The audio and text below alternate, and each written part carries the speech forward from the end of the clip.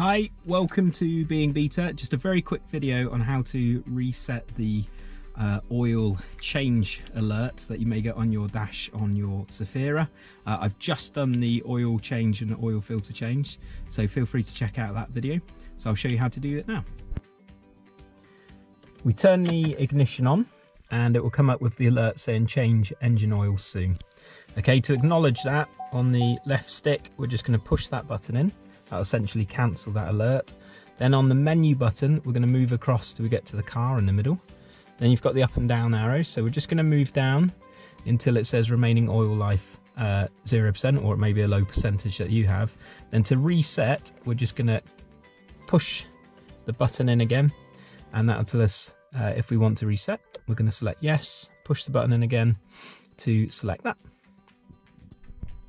and then it will reset it back to 100%. Thanks very much for watching. I hope you found this video useful. Please like, comment, share and subscribe to help other betas out there too. Take care.